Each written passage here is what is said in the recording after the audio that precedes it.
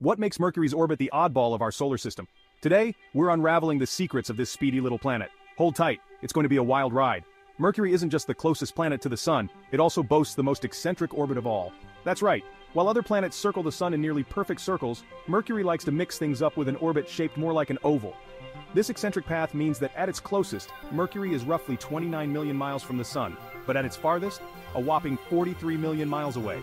Now you might be wondering, what's up with that? Well, it's all about gravity. The intense pull from the Sun, coupled with a little nudge here and there from its planetary neighbor Venus, keeps Mercury on this unique path.